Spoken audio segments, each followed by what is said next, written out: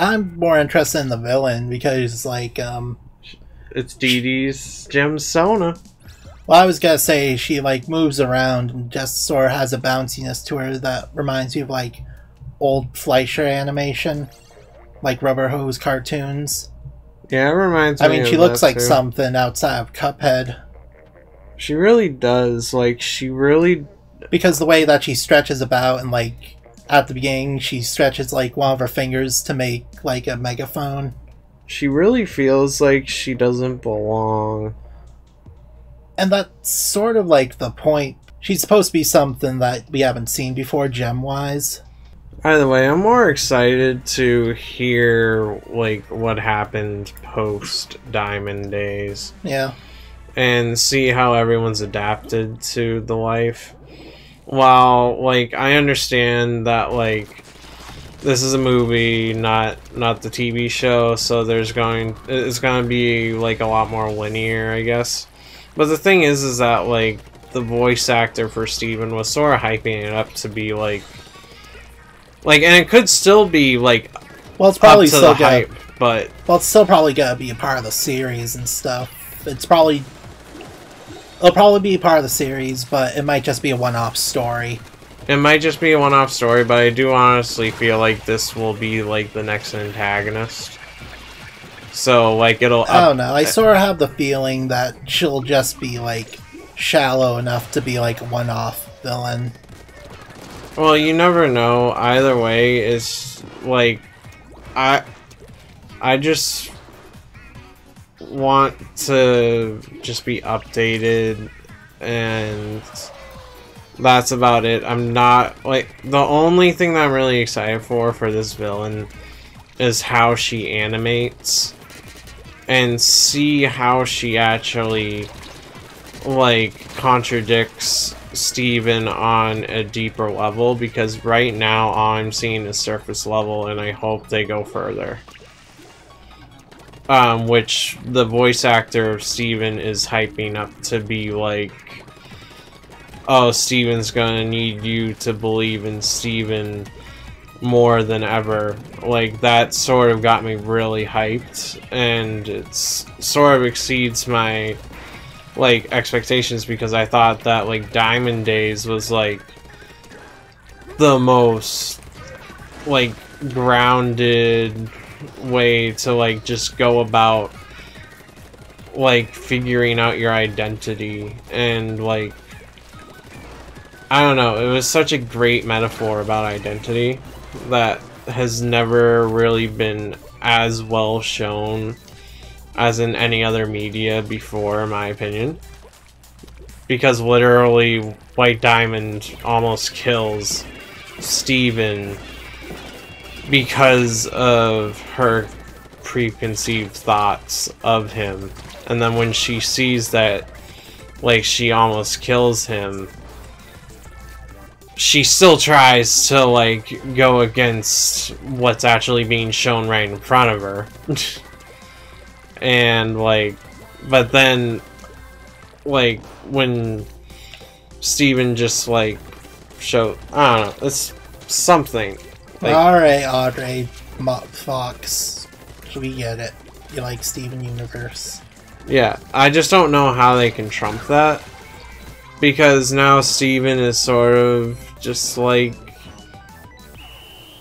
wow, like, now all this change is happening, but now there's resistance. How are they going to top the whole identity thing? I don't know. He already got victory. Just to talk about the trailer a bit, like, the way that they set it up really reminds me of, like, an anime movie trailer where they have, like, the main theme on top of, like, a lot of dramatic scenes. I guess moving away from Steven Universe, just because we've been talking about it a bit, another Cartoon Network show, OKKO, they just announced that they're doing a crossover episode with Sonic the Hedgehog. It's a better design than the remake, not the remake, the movie. I mean, this wasn't the first crossover OKKO had. I know. Remember the Captain Planet episode? Yeah, and they had the ghoul school stuff. And they had crossover Nexus. That too. I mean, is it just going to be an episode, or is it going to be a full-on, like, hour-long TV long movie? If they couldn't get crossover Nexus to be more than 15 minutes, I doubt that this is going to be any longer than that. Yeah, but didn't we already get, like, the season finale? Something like that? Or no? Am I wrong? We got a new season. Oh, we did? Yeah. Oh, okay. Never mind. Well, I'm down in person. I guess that's an automatic lose. Yeah, that's pretty much automatic lose. I'm surprised they don't just have like a robot character just take its place until like they can fill it in. I don't know. I guess they haven't really set up AI for like Splatoon, mostly because it's like such a different and weird game. Yeah, and plus this is Nintendo. They're pretty conservative on online basics.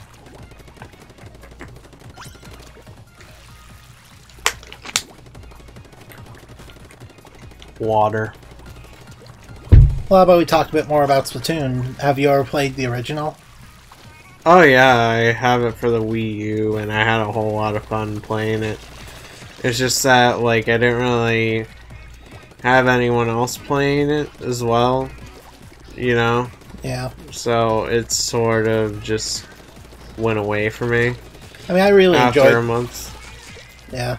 I really enjoyed the first Splatoon, but, it wasn't until the second one where I really started to go hard in the series. Because, like, back when Splatoon 1 came out, like, events would happen and this and that would go on, and I wouldn't really be, like, too, like, invested. But, like, in this game, I try to get, like, highest rank in every Splatfest. I played through all the DLC, all the challenges, etc., etc. Yeah, I mean, I'll be the first one to say that I didn't know there was a story mode in Splatoon 1 until, like, Splatoon 2. What? I legit didn't know that there was... You didn't even, like, see a trailer? What, for Splatoon 1 having a story mode? Yeah. That's, like, one of the biggest things that they advertised. I just bought the game. That doesn't mean I actually watched advertisements. Because I'm a Nintendo purist. I don't need an advertisement to buy a game from them. I mean, the story mode was like half the original game.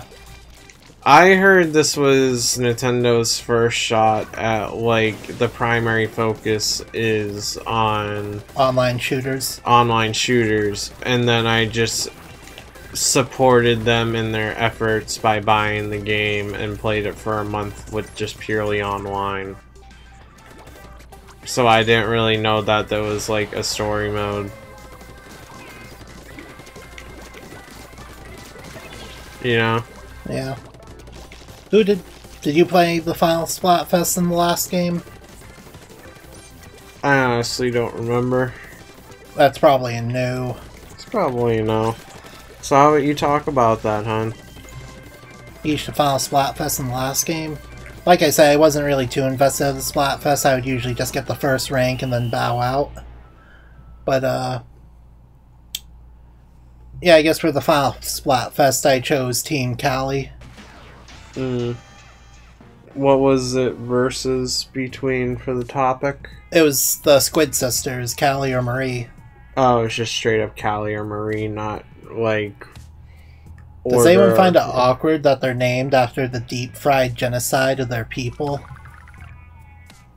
Calamari. Callie Marie. We don't talk about that. I'll swap up my gear. It just rings well, hun. That's all you need to think about.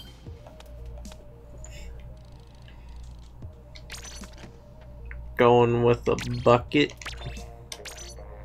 Yeah, the bubbler. It's the slosher that shoots the bubbles. I know in Splatoon... Also, sit straight. Why? So we can make sure we get good quality on the mic. Hey, how's it going? But yeah, I know in the first Splatoon I always chose the roller, and then I stopped playing. I forget the last time I played with the roller. Well, well, with this game I primarily either play with like one of the splatter shot well, not splash hop, more like the one-handed weapons, some of the sloshers. I did use the hero umbrella for a bit, but I end up swapping that out with like the undercover umbrella, since like I prefer having like a consistent like shot where you can hold down the button with like a shield that protects you while you shoot, rather than the original splat umbrella where it's like you have to hold the button to like to get the umbrella, and you had to like tap it rapidly to get a consistent fire. Well, I mean, maybe I'll play with the hero umbrella in a sec. Well, the reason why I brought it up was because in the second, in Splatoon 2, I started using more of the bucket type weapons. So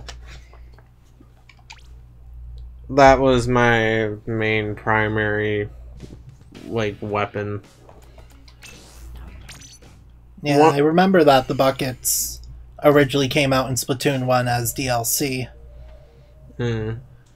One thing that I did find weird was that, like, my favorite mode ever in Splatoon 2 was Salmon Run.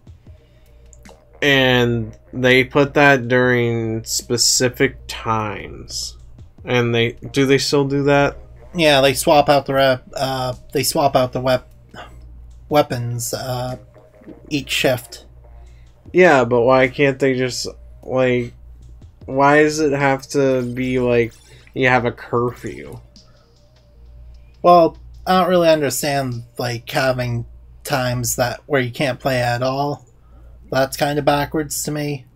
But having the random weapons, you know, sort of keeps you on your toes. I don't mind the random weapons. That's one of the best features. That gets you to experiment and like. Oh, I thought you were complaining about like the swapping weapons as well. No, like I honestly am not one of the complainers of that. That just means that you gotta get good with. Although, to be fair, like at this point they have it open so often that you barely even notice when it's closed. Yeah, but earlier on, it's just like, why? I don't know. Maybe next game they'll just have it open 24/7 and just do weapon rotations. Yeah. But yeah, doesn't the buckets usually like kill in like 1 or 2 like shots? Depends on the slosher that you use.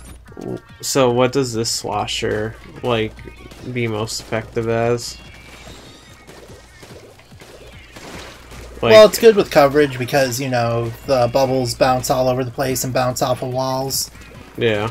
And it can be good for damage if you get like a straight shot. Plus, this one comes with Rainmaker or Ink Storm. Have you ever appreciated like how well the like ink just looks like as a material? I think for this one they made it look more shiny and metallic. Yeah, I remember the first one looked sort of fake, but this one looks pretty like on point. Well, I meant for the specific Splatfest.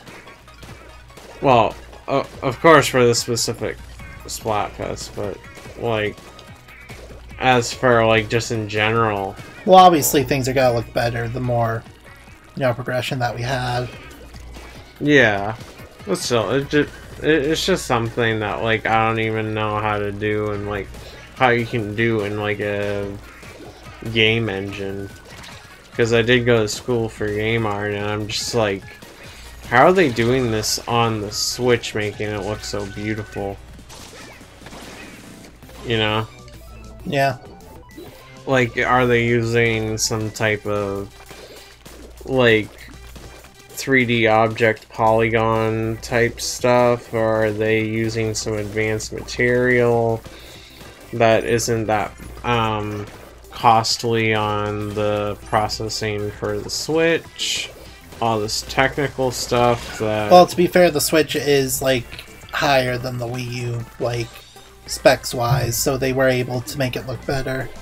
Yeah, but it's not that much of a hike, you know? I don't know, maybe if you like look at screenshots of like Splatoon 2 now and like Splatoon 1, you can see the difference.